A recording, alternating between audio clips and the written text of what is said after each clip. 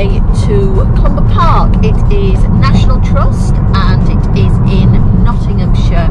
We're going to be doing this in the view of how dog friendly is it, as we've obviously got our baby with us.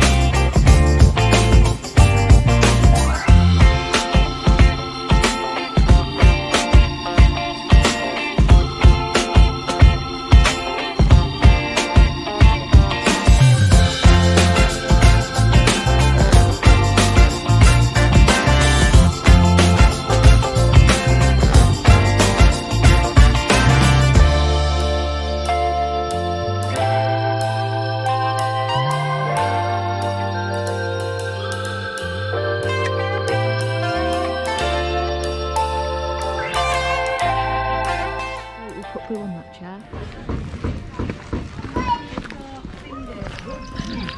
So you put the dog on a lead this bit. Well, I think when I first started coming, you used to have like a terrier that used to take you across there. No, when we were kids. Yeah, but not when No, I can't remember when we were. I cannot remember. Oh, it's. Okay, so we are walking around Clumber currently. In the rain. Unfortunately, it started to rain. Joanne was right. Needed the wet weather gear. I was quite content to walk around with a t-shirt and shorts on. Check my BBC. She's right again. We're just down the top end of the lake where the bridge is, which it looks like you cannot go. I'll just turn this around. You can't go over in cars anymore because some idiot tried to damage the bridge, which has obviously been here for a very long time, but it looks like they made a fantastic job of repairing it, which must have cost some considerable money, but they've really knocked a lot of it down. But it looks like they made a really good job of repairing it. You can see up there the lake. It's not very deep, quite weedy, but it's only about 3 foot deep there. And there's a pan round. That's the, I don't know if you call it a church. Is it a church? Cathedral? Not sure what it is. And the house, all the rest of the grounds are down there. And we're going to walk all the way around, which is, I guess, about 3 miles round. Doesn't take too long. It's quite a nice walk. Hopefully this rain's going to hold off. The dog's drenched already. Joanne's drenched as well. And we'll go and see what we can find. That's just looking back at the bridge that we've just walked over about 2 minutes ago. It's still raining. A little bit of a weary waterfall thing here. Still spitting, but it's not as heavy. We have had hail, of all things, on the 31st of May. So this is where actually the other side now of the sort of the main area where you're walking. This part of the walk Boo can actually be off the lead, which is really nice. We kept her on the lead round there. So yeah, so she's quite enjoying it really. To be honest, she's much better on a walk somewhere where she doesn't know. Let's do a local walk. There's all the swans, like I say earlier. The weather, sun's trying to come out, but it's a little bit of rain as well. This part is great for Boo. She's off the lead. It's nice underfoot for her. It's not really very busy today. It's past a few dogs, all very friendly.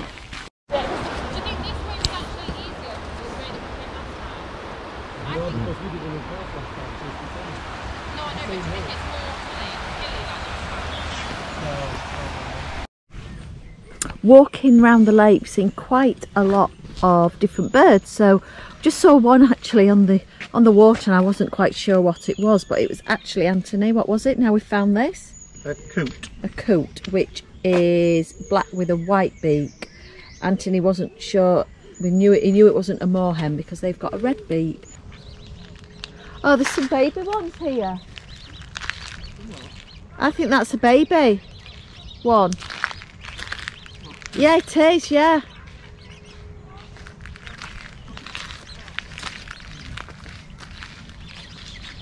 Gosh, look how long the legs are. There's Boo. A bit muddied up. I think she's been eating something. I'm a bit worried that she's maybe found some mouldy bread. Maybe it's left for the swans and the ducks. But the weather has improved. So the last time I came here was been autumn, October half term, so autumn, and really pretty. The colours were stunning, obviously, which it always is wherever you go, anywhere in autumn. But it's lovely to see it.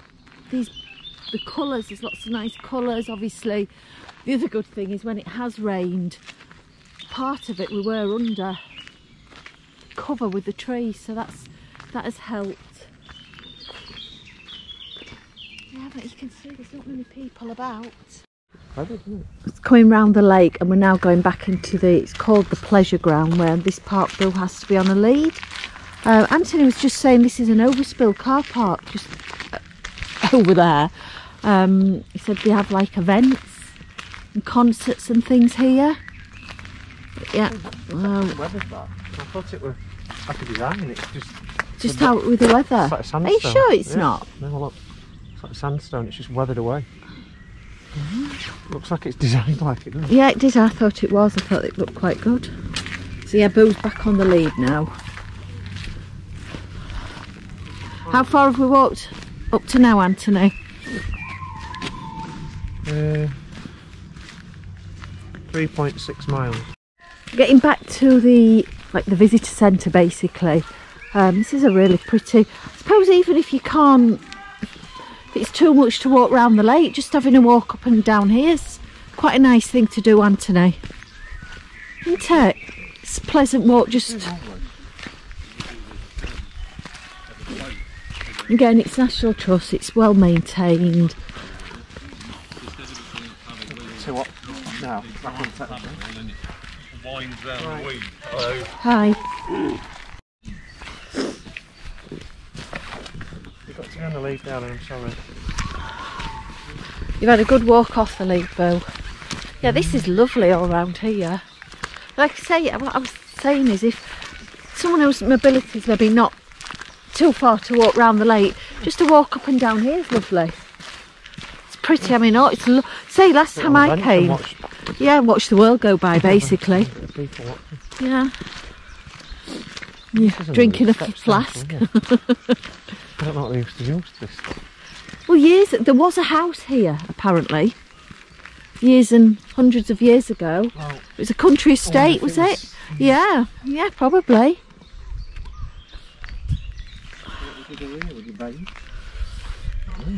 Don't take her down there, Auntie, they'll attack her. They might attack her, they said.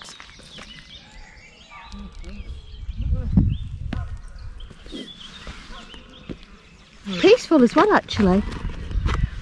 I think because it's rained, a few people thought, oh, we're not going to hang about while it's raining, but it's cleared up, hasn't it? I think while we was walking round, the cafes was probably heaving. Yeah. Basically. This is Boo. We've stopped for coffee. Boo's having a dog ice cream. I don't think she's had one of these.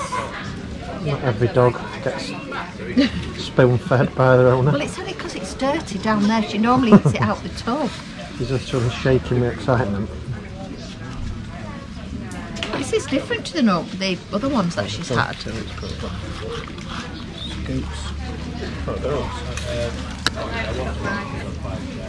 She has had this before. I know it doesn't react with her. Not that I'd let her have it all the time.